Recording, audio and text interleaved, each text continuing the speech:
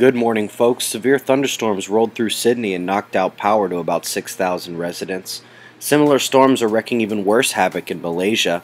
In Maldives, 55 of the local islands have fresh water shortages that could turn serious very soon. In Central America, nearly 1,000 people were stung in the past few days as jellyfish inundate the coastline, and in Brazil, torrential rain caused a landslide. This is the very first shot from Mossfire, the new infrared scope at Keck. This is a North Korean launch site causing all the fuss. The launch is expected later this week. Just a reminder that you should be checking news from foreign sources, including Iran, China, and even Zionist sources. The information can be useful, and even if you hold some grudge against them, perhaps you might want to know what your enemy is saying. The last link in the box is a good source for locating gamma ray bursts. Play around with it a bit, see how it works. It's easy, fairly intuitive, and you can check out individual events. Geomagnetism is quiet right now, not much happening here or with the ionospheric absorption. All is normal.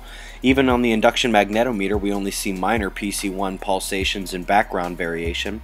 Ovation Prime shows a deficit of significant space weather as we await that CME impact. If you watch the solar wind data, it's fairly steady right now on the yellow and the orange. Any impact should be quite evident here. This is just a quick look at how active the sun was this weekend on Soho Lasco C3. Now, activity has quieted a bit last night, and the only significant active region is turning a limb to the right there. We do have a couple of thin magnetic filaments wrapping around the sun, which have been snapping off all weekend and pose a continued threat. And of course, we have that dark coronal hole, which is about to point this way, will strike us with a strong solar wind speed that will be ending around the time Saturn opposes the sun right behind us. I don't like looking too far ahead with this stuff, but May 6th presents significant positioning of the moon. At 3:34 on May 6th, the moon makes its close approach to Earth for the year, indicated by the double plus sign, and only 2 minutes later, at 3:36, the full moon lines up with the Earth and Sun.